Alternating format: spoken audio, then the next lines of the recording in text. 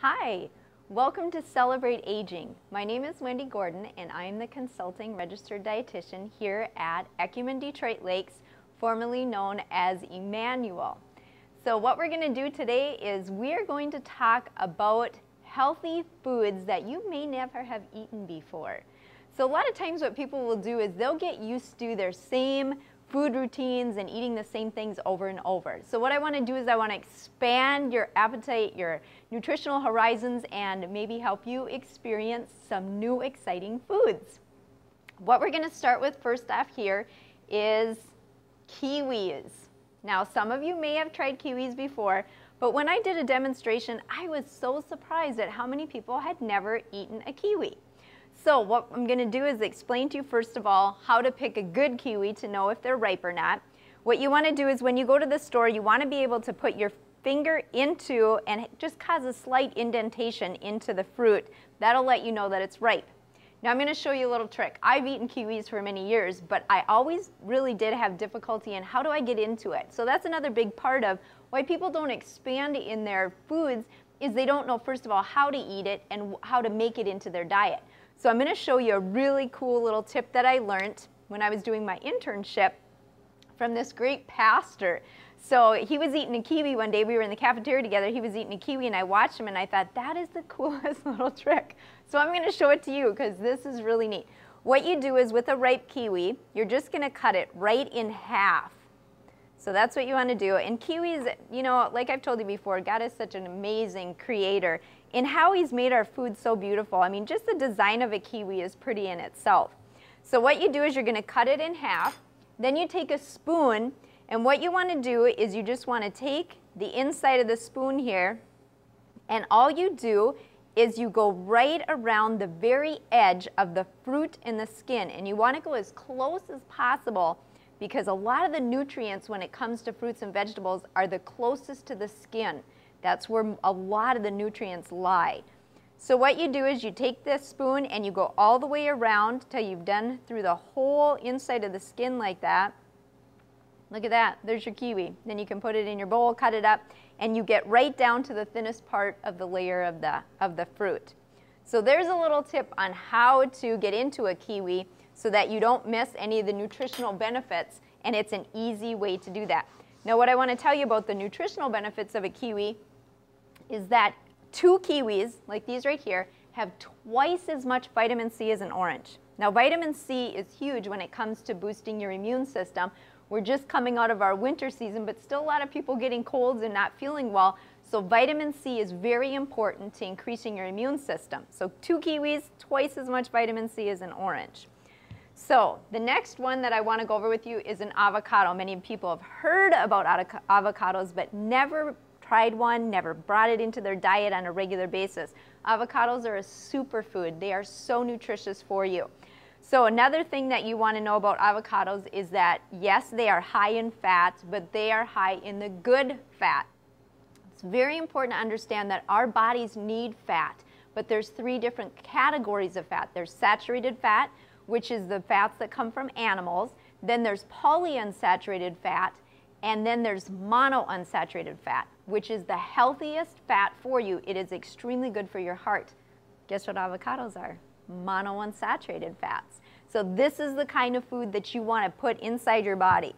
So I'm also going to show you real quick on how to get into an avocado. Same kind of thing. What you're going to do is you're going to cut your avocado in half.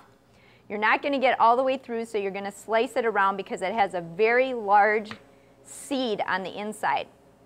Okay, so there's your avocado. You just pop that middle part out because that's your seed. And the exact same kind of concept. What you're going to do is you're going to take your spoon and you're going to go right around the outside of the skin and pop, out comes your avocado, and look at there. All that's left is the skin. Super easy. Ways that you can use avocados is slice it, put it right into your salad, put it on your sandwich. You will never taste anything so good as an avocado on your sandwich or your salad. So lots of ways on how to use these nutritious foods. One of the other things that we're going to go over here is to show you, we have a lot of people with peanut allergies now. We're looking at that as there's so many schools and so many people that have peanut allergies. And you know, peanut butter and jelly sandwiches. How many kids are eating peanut butter and jelly sandwiches? We were raised on that. Quick snack, quick lunch.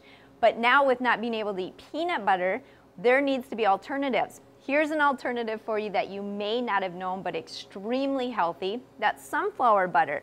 You can get all of these products right here at Central Market. I went yesterday and got it from there, so we have it at our local grocery store. You can get it at Walmart, so it's easy, accessible to get. And this is made from sunflower seeds, okay? 4 times as much vitamin E in sunflower butter as there is in peanut butter. Vitamin E is very important for your body. Vitamin E helps protect our cells in our body from damage. Besides, it tastes delicious. So this is another alternative new food that you may not have tried before. So get that and try it. You will love it. Along that same lines with peanut allergies and wanting to get some different kinds of nut butters is what you're looking at here is almond butter. So this is another alternative, very extremely healthy. Almonds are one of the most nutritious nuts out there. They're high in calcium, they lower cholesterol, the bad cholesterol in your body, they give you a great source and amount of energy. So these little packets are also sold with, also you can get them in the jar size like this, almond butter. I love almond butter. So this is another alternative for peanut butter. So super nutritious food.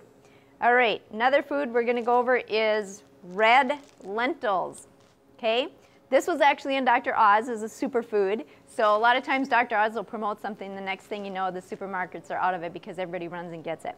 So red lentils, very, very healthy for you. The cool thing about lentils is that they cook a lot faster than beans, so you don't have to pre-soak them or anything. Easy way to use these, you can throw them in your chili, you can put them in your soups, in your stews. I just use them as a dip. You can cook them and make them like a refried bean. You make a puree out of them and do red lentils. Very high in fiber, very high in iron. So this is a great source of protein also. All right, so there's a new one for you, red lentils. All right, here's one that kind of gets people because they don't know how to say it. But how you pronounce this is quinoa. This is a super grain. Now, a lot of times here what we're dealing with too is gluten-free. Okay, people are allergic to gluten and there's a lot of people that are gluten-free diets now. So they're looking for alternatives to wheat sources. Fantastic, yummy grain. Couple things that you can do with this in your diet is you can replace this for your rice or your starch in your meal. I like to cook it for a hot cereal in the morning. It is so good, it cooks real quick. Also very high in protein and also high in iron. So this is another great new healthy food that you may not have tried before. So it's called quinoa.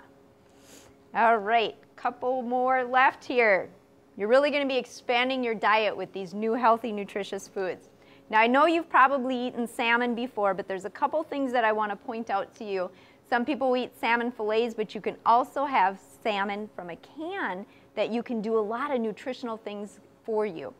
Now your brain is made up of a lot of fats, okay? All of ours are, it's not just you, it's all of us. And so what you want to do, it's very important to get healthy fats into your diet. Omega-3 fatty acid, which many of you have heard about before, is a very, very good oil for your body. It's also good for your brain. Salmon is very high in omega-3 fatty acid. So when you buy salmon, the one tip that I want to make sure that I point out to you is that you want to make sure that on the can it says wild caught. Extremely important that you have, that it says on there wild caught. That lets you know that it's not farmed raised. So that's an important point to, for me to point out to you for salmon.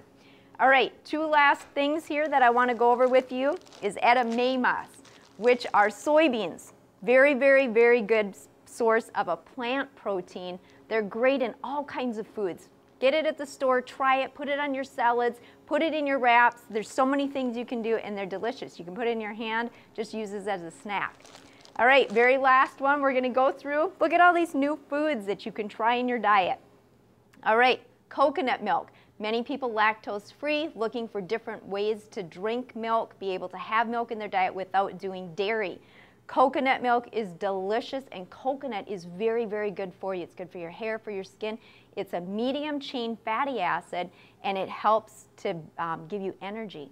So these are the new foods that you can try in your diet. Thank you so much for joining me today. And if you ever have any questions about what I've talked about on the show, please contact me here at Emmanuel and Ecumen Detroit Lakes. Be blessed, eat healthy, and be well.